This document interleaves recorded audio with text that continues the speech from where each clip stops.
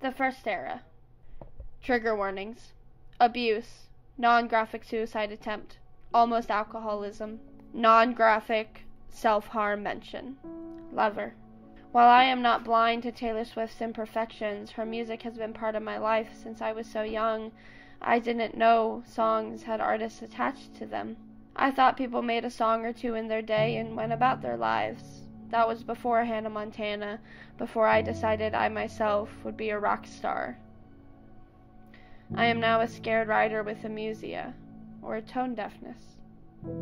I will still be a musician, I just don't know when. Dear me, future me in a year from now, 2025 me, I hope you're doing okay. I hope you're still alive because I can't bear the thought of your friends losing you. I hope you're still alive because I've already lost one of us. I can't lose you too. My lover rubs my back at night. I fall asleep with his palm over my skin and thoughts of the day it will be empty air. I can't seem to see anything without seeing a goodbye attached these days, and I cry to my fiancé. I cry to him saying, as Taylor Swift does, help me hold on to you. We've lived a lifetime of losing and losing and losing, and there's nothing scarier for me right now. To have BPD is to know their love is temporary. To have BPD is to, as Taylor puts it, cut off your nose just to spite your face and hate your reflection for years and years. We punish ourselves, we hate ourselves, we put ourselves through hell and wonder why we see the devil in the mirror. And I still snap at my fiancé. That, I think, is the excuse. You see the devil because you're mean to the ones you love. You're ready for combat, but are you? I don't want that, Taylor says, but what if I do? To have BPD is to be ready for combat, to want it, to hate it, to loathe it, to crave it. To only feel safe in a hurricane. Help me hold on to you. And in The Archer, Taylor Swift says, I've been the archer, I've been the prey, screaming, who could ever leave me, darling, but who could stay? Who could stay when I cut off my nose just to spite my face and then hate my reflection for years and years, when I avoid streets full of broken memories, when I love you is the worst thing you've ever heard.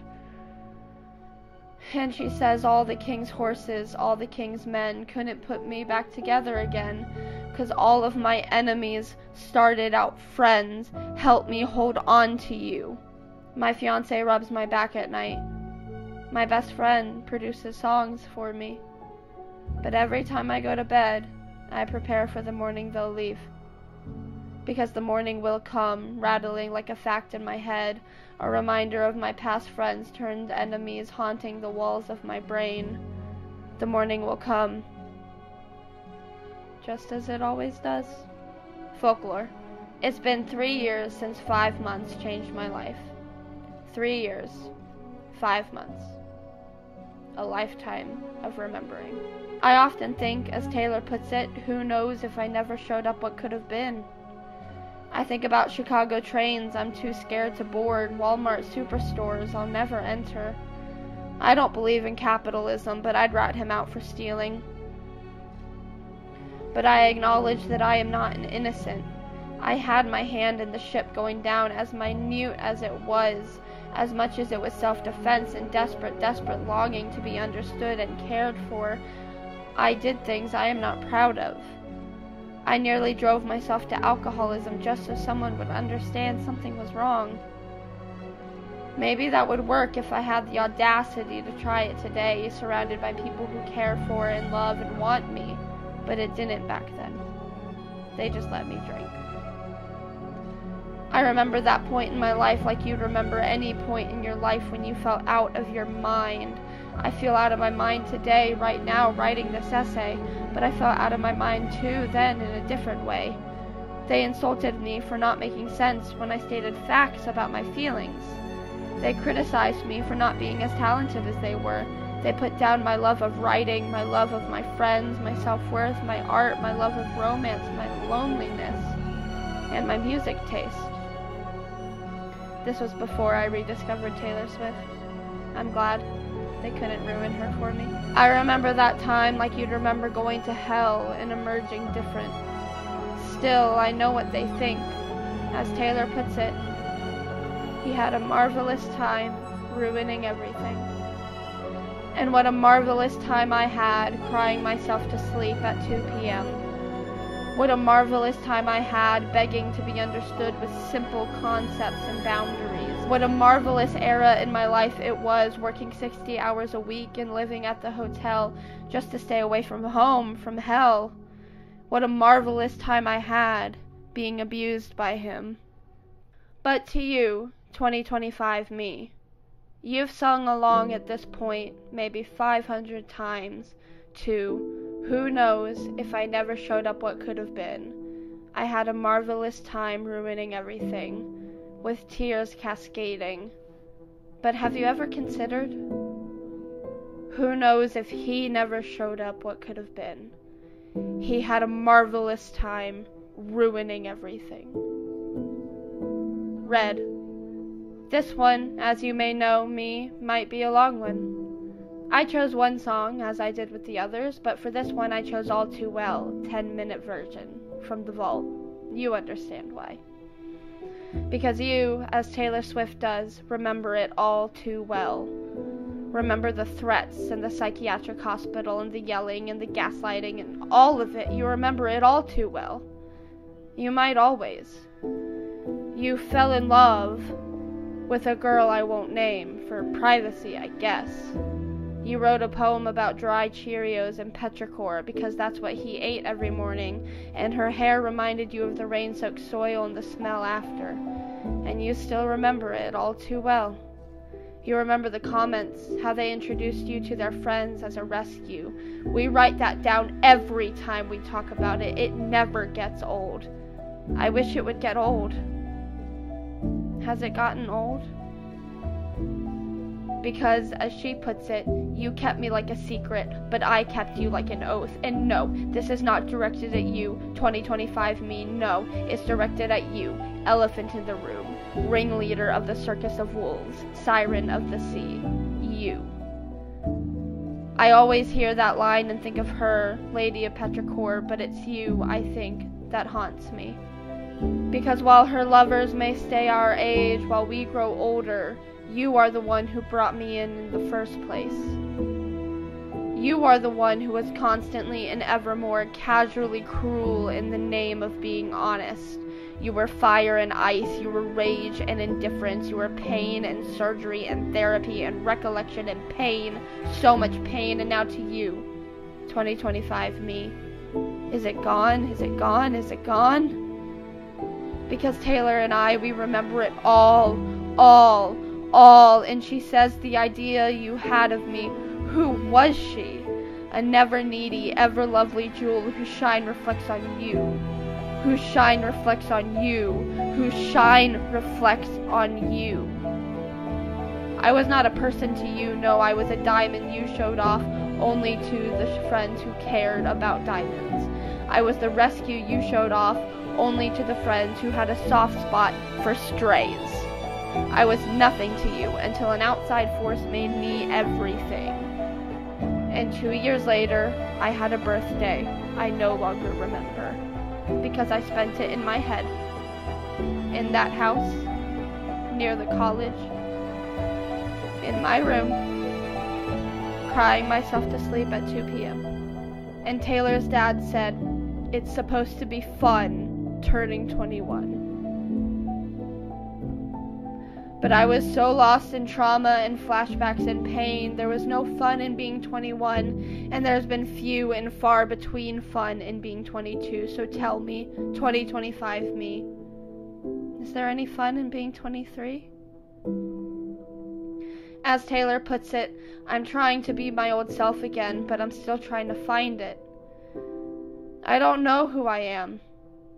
I've experienced trauma longer than I have memories, and I have never been my truest, calmest, most loving and empathetic self.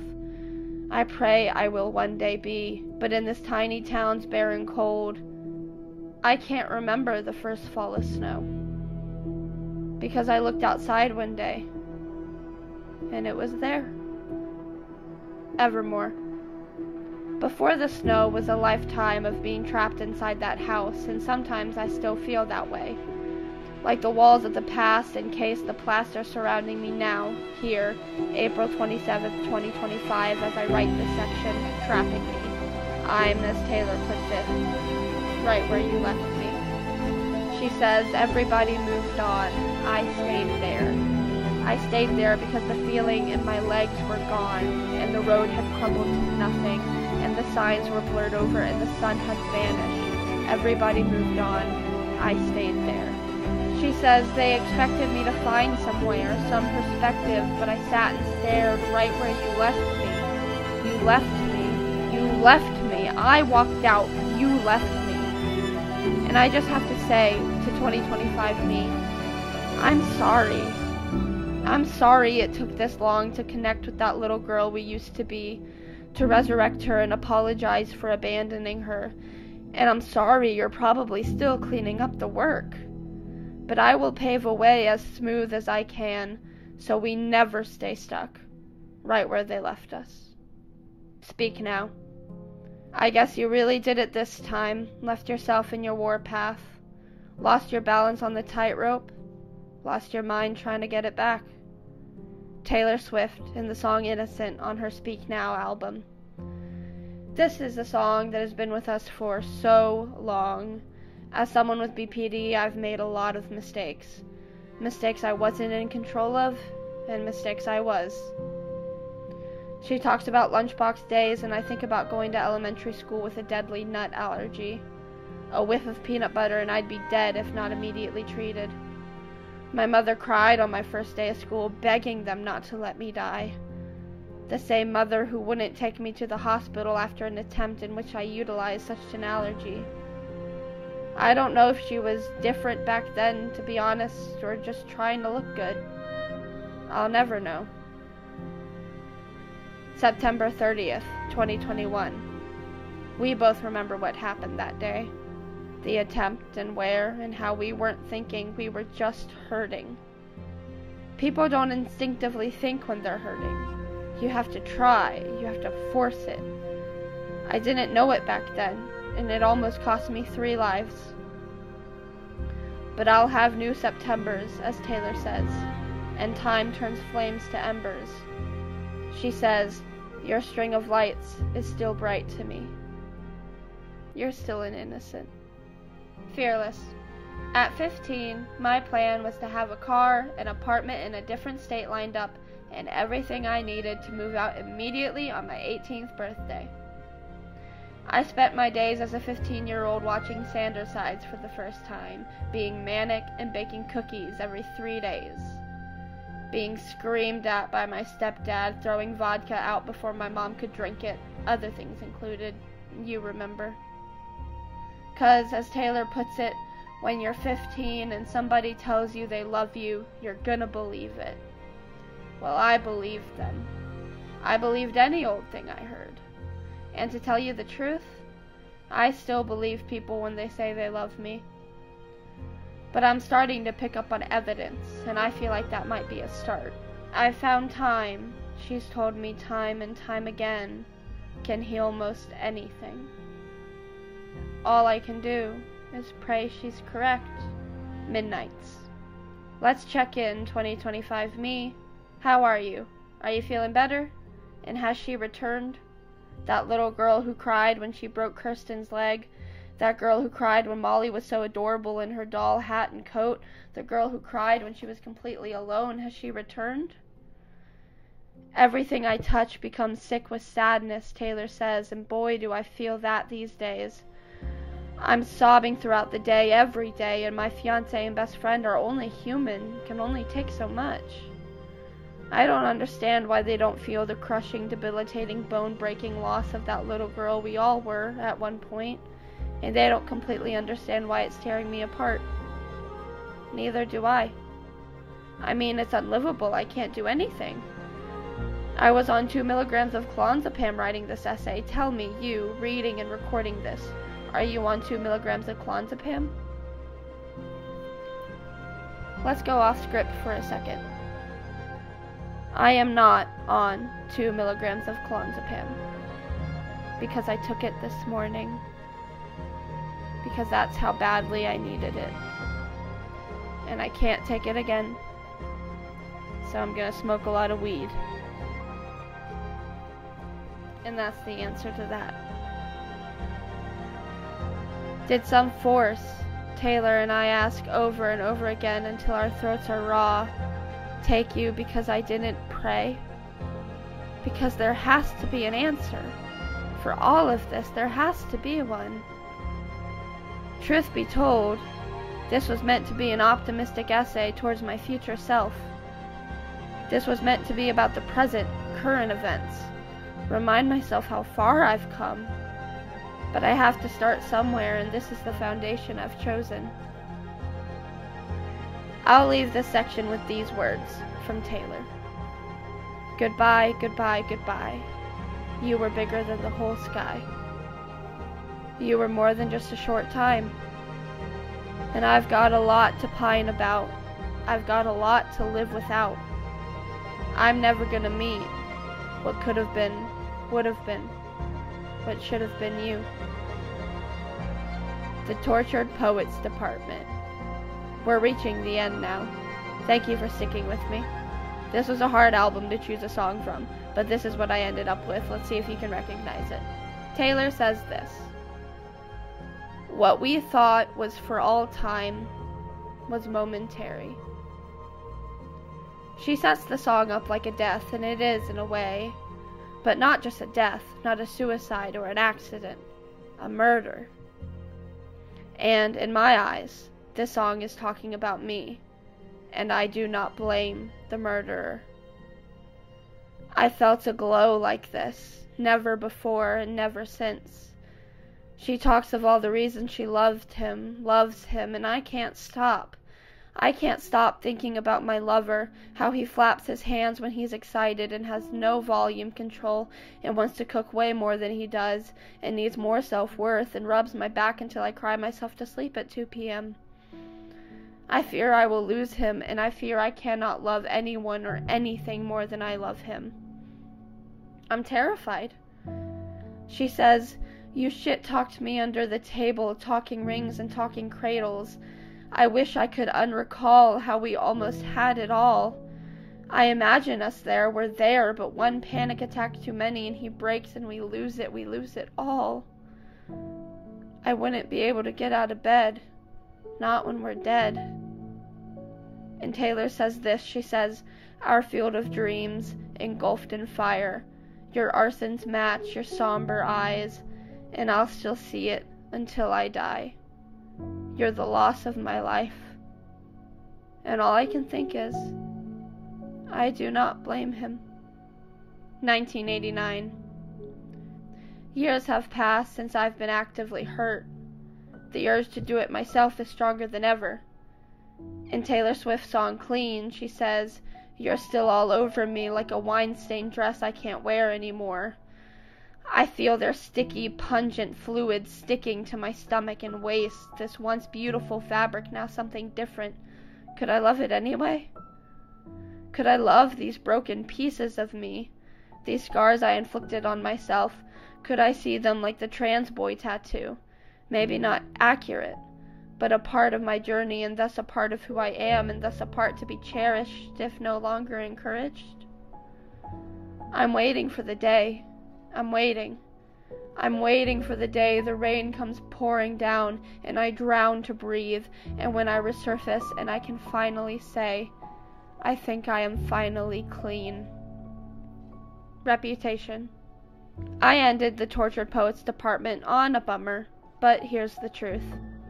I am on 2 milligrams of clonazepam as of writing this. I have no anxiety. I have smoked marijuana. My fiancé and I will be together forever, as long as we listen to each other. As long as we remember we love each other, as long as I do what I can to take care of him in return, he will not leave me. Because though Taylor and I want their midnights, we will be cleaning up bottles on New Year's Day, because life is simply not full of those midnights. And it's why we stay when it's hard or it's wrong or we're making mistakes, as she says. So, using Taylor's words, my darling, please don't ever become a stranger. I truly don't think I can love something more than I love this little house we have and everything in it, everyone in it, and if you were gone, I would fall apart. But I know we do not have forever, so I will take Taylor's advice. I will hold on to the memories, and they will hold on to me, and I will hold on to you. And to you, the one this was for in the first place. Sorry, I got carried away. To you, 2025 me, you better still be alive. To you, 23 or 24-year-old me, are you excited? Don't you dream impossible things? Because while people can leave or die or change their minds, I will be here. As Taylor puts it, you and me, forevermore.